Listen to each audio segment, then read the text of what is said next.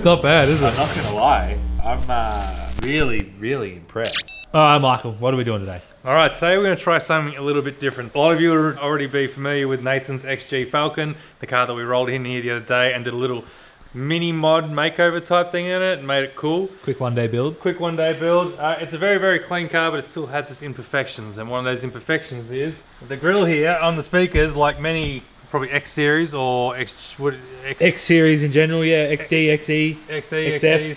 They've all been cracked here because I reckon there's been a lot of knees or a lot of feet that have gone into here. And or people have tried to put bigger speakers and pushed them on and yeah, broke them. But the issue is you can't get any good ones because they're all gone and you don't find them anymore and you can't buy a new one.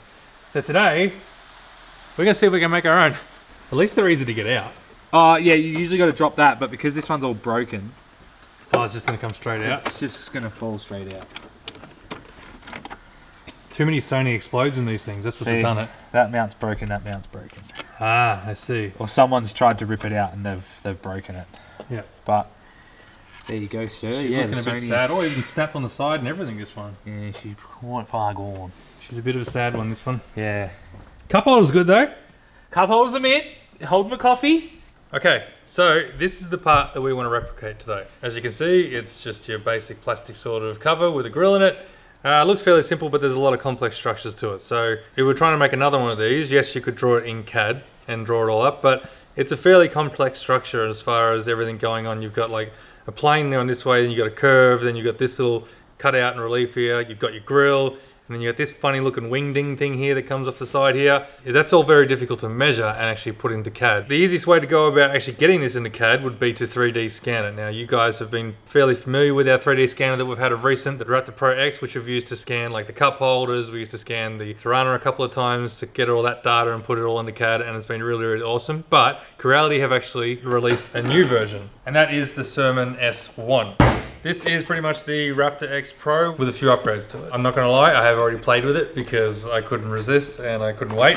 And I'm really impressed with it so far. It is a really capable machine, and it's even faster than the Raptor already was. I think the Raptor did like 60 frames a minute. This can do 90 frames a minute, which means scanning is much quicker. This is it. As you can see, I've already had it open and I've already played with it a bit. All right, so we've got everything set up. If you wanna go look at how you set one of these things up, you can go back to our previous video where I do the calibration on the Raptor. It's all pretty much exactly the same as this, so we're just gonna go straight into it and see if this thing works. So as we said, we're gonna scan this, but we're not gonna scan this one. The reason why is because I did say they were really rare, but if there's one thing that Nathan's really good at, it's collecting a lot of rare things and keeping them for himself. So Nathan, if you wouldn't mind, this is from Nathan's XE. The other parts car, the Fairlane and the XE, are both becoming parts cars for the XG. So we do have one already, and we're going to use this one. The reason why is because this one is intact. There's no damage to it. Because as you can see, this one is missing the brackets on the side, the bracket there, this one has it. So we're going to scan this one because it's a better example and we're lucky that we have it. And then we're going to hopefully try and reproduce it and replace that one. Today we're going to do something a little bit different. You would have seen us in the past put all the little markers all over these things. We don't want to do that today. We're going to try and do this by using these little markers that I've been playing with lately, and they seem to do a decent job.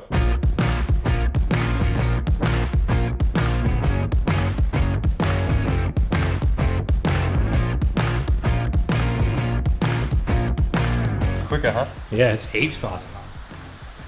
So one thing that you'll notice as well too, if you remember in the last episode we spoke about this, we said that the scanners don't like the color black because black absorbs light, so we would have to spray on the spray normally. We would try and scan this with an older model. Done a lot of work apparently, and they've fixed that, so it doesn't need the spray anymore, which means I bought that can for nothing.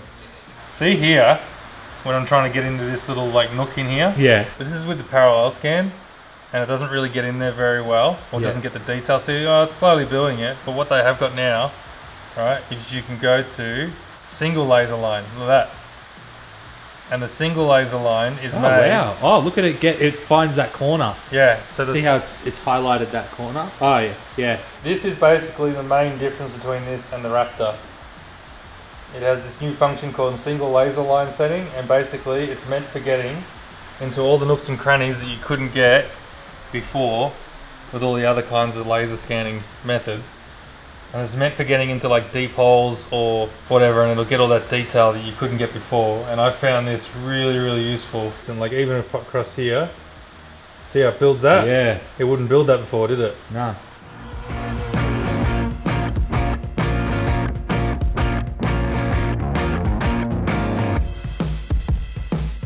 So what we've done is we've rotated it to get the backside.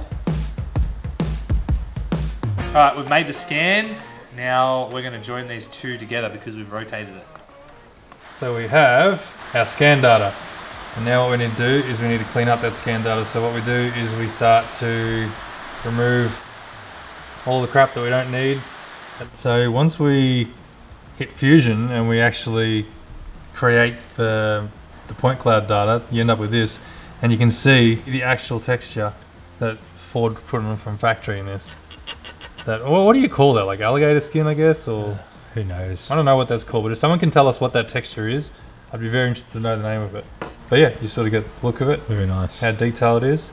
So now we're going to try and join this scan and this scan as one. And the way that we do that is we try and find where they have the same thing. One mark, one mark. Then we look for another piece that it would share the same data. One mark, 2 marks, 3 marks, 3 marks. And then all we do is we let the computers do all the work for us. We hit align. And then we end up with... Wow, that's impressive. A solid piece. And that is basically our final piece. That looks good. So that is that whole thing in CAD and what is known as a watertight model because there's no holes, which means we should be able to print directly from this by putting this straight into our printer and coming up with the results. Not bad, huh? Yeah, looks killer. Pretty good detail.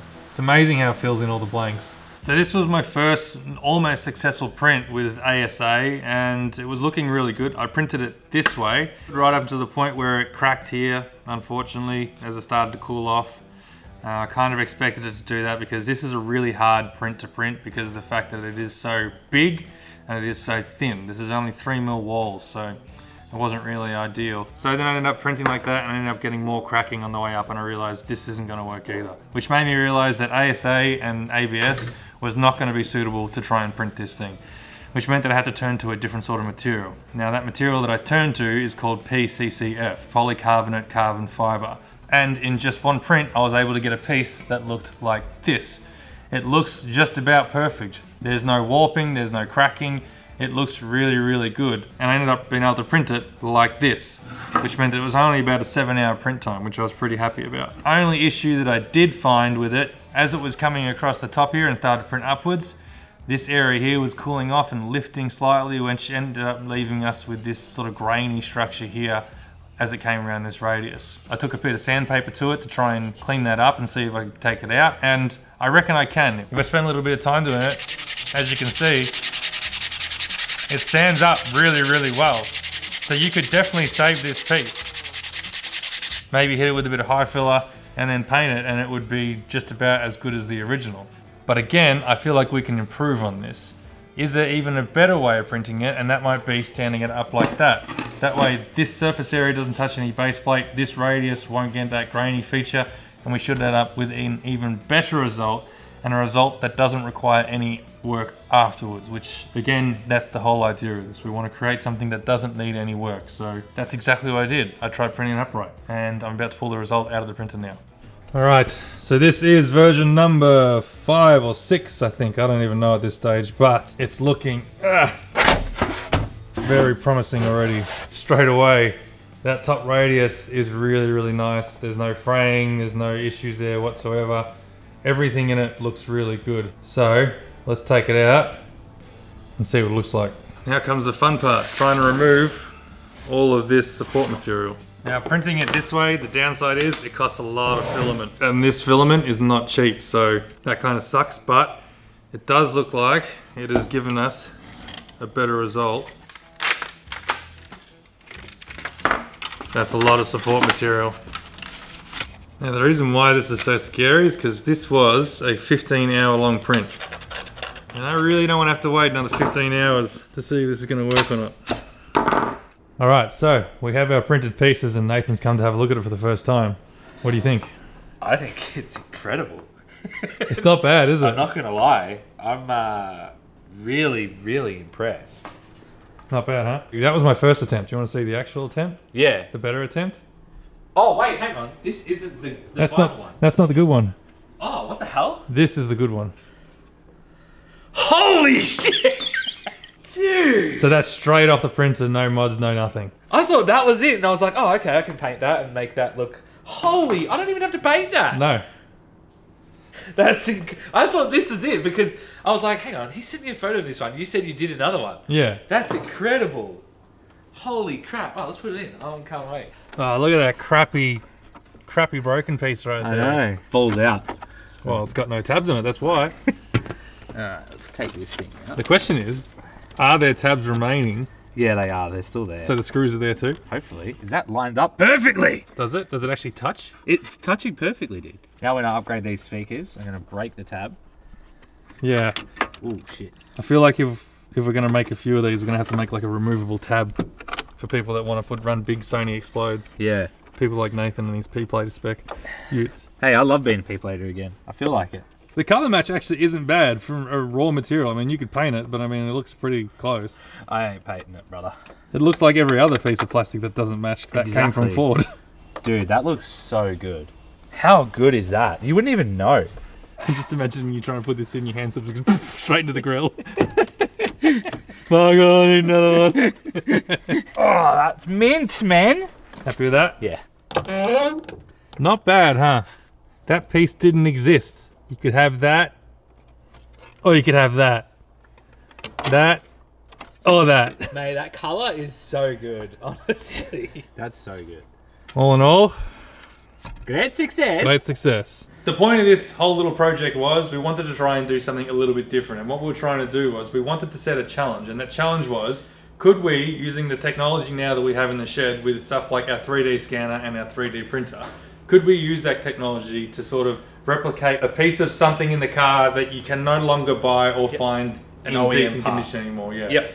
And we set out because we thought, you know what, this is a great example of something that a lot of people would have broken in their cars, and it's something that you're never going to find anyone remake anymore because no one's going to spend the time or money to make injected, molded, replicated parts of these things. Could we do it using our 3D printer? We knew that with a 3D printer we could. We just had to figure out how we're going to print it. But the biggest thing was, how do we get that information into CAD to actually be able to print it?